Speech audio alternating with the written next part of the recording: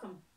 In this video what we're going to do is look at finding the equation of a straight line, which is part of the National 5 curriculum. Normally what happens here is you're given two coordinates, or two sets of coordinates, and you've got to work out what the equation of the straight line is. So what I'm going to do is I'm going to use some examples to show you how to do that, and I'm going to use a 4-step guide here. So this is a typical example of the type of question you can expect to see. It's asking us to find the equation of the line joining the points -5, 2 and -3, 10.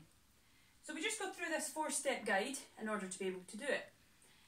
First thing we do is establish the two sets of coordinates, so we've got them there, and we label them x1, y1 and x2, y2. So I'm just going to write it underneath, so it's x1, y1 and that's x2, y2.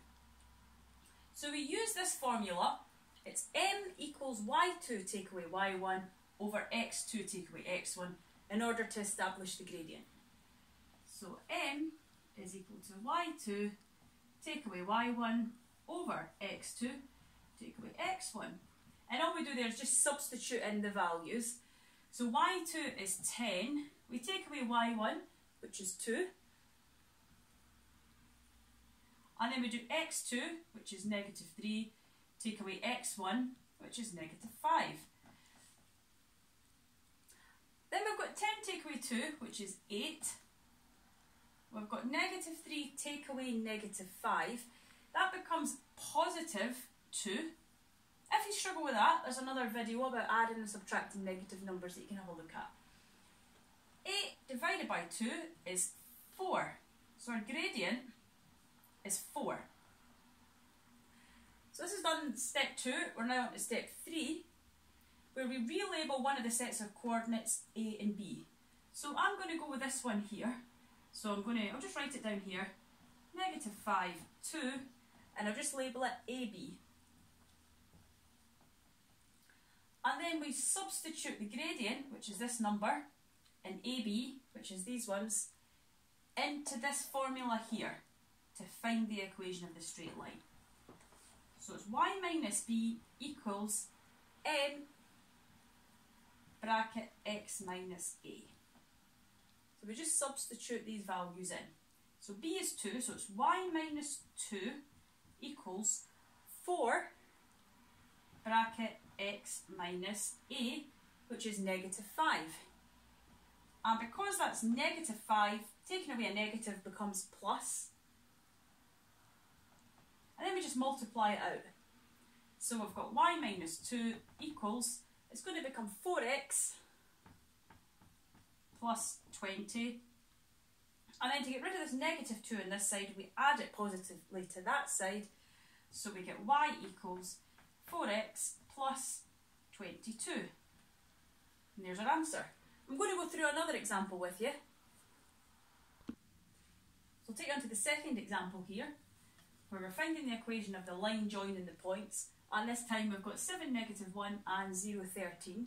So the first thing we do is label them x1 and y1 and x2 and y2. So we've got x1, y1, x2, y2. Then we use the gradient formula. So we use m equals y2 take away y1 over x2 take away x1. And this is going to get us the gradient. So y2 is 13, take away y1, which is -1. We put that over x2, which is 0, take away x1, which is 7. The top line is going to become 14, and the bottom line is going to become -7. So 14 divided by -7 is going to be -2. So that's the gradient. Now, in step 3, we've got to relabel one of the sets of coordinates AB. So I'm going to go with this one here. So 0, 13, we'll call it A and B.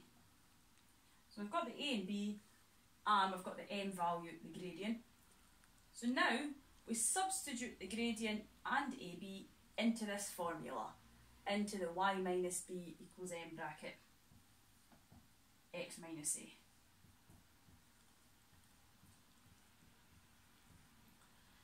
it's y minus 13 equals the gradient, which is negative 2, x minus, and it's just 0.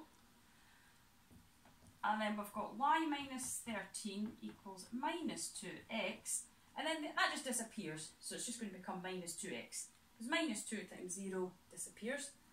And then in the next line down, I'm just going to carry this over, so it's going to be y is the subject to the formula, so it's negative 2x plus 13, and that's an answer. I'm going to do one more. So this is now our third and final example, so we're just going to go through the 4-step guide once again. So we're finding the equation of the line joining the points. This time it's 0, negative 5 and 2, negative 11. So the first step is to establish the two sets of coordinates and label them x1, y1 and x2, y2. So use the m equals y2 to take away y1 over x2 to take away x1 to get the gradient.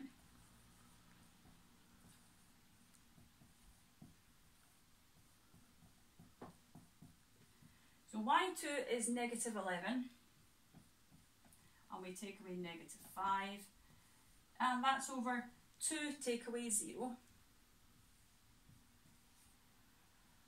Negative 11 take away negative 5, so it becomes plus 5. I'll end up with negative 6, and that's just over positive 2. Negative 6 divided by 2 is negative 3, so the gradient is negative 3. So we've got this point, we've got the gradient there. Now we relabel one of the sets of coordinates AB, so I'm going to go with this one here. So we've got 0, negative 5, call that A and B. And then I'm going to substitute the AB and the gradient into this formula. So y minus b equals m, x minus a.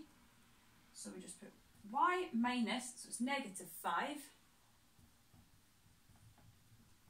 equals negative 3 bracket x take away 0. That's just going to become y plus 5. And then when I multiply that out, I'll get negative 3x.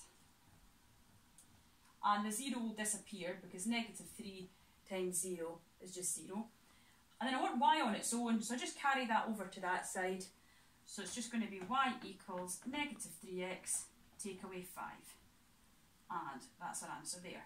I will just point out at this stage that sometimes you might be given the gradient and just one set of coordinates, in which case you can just start from here.